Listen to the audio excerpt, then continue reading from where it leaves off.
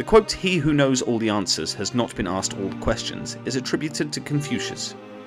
This statement suggests that no one can truly possess complete knowledge or understanding of everything, as there will always be new questions or perspectives to consider.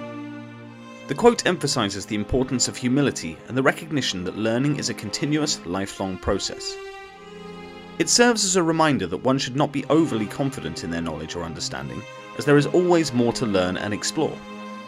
It encourages individuals to keep an open mind and be receptive to new ideas, questions, and challenges that can help them grow and expand their understanding. In essence, this quote highlights the value of intellectual curiosity, adaptability, and the ongoing pursuit of knowledge, as well as the importance of recognizing the limitations of one's own understanding.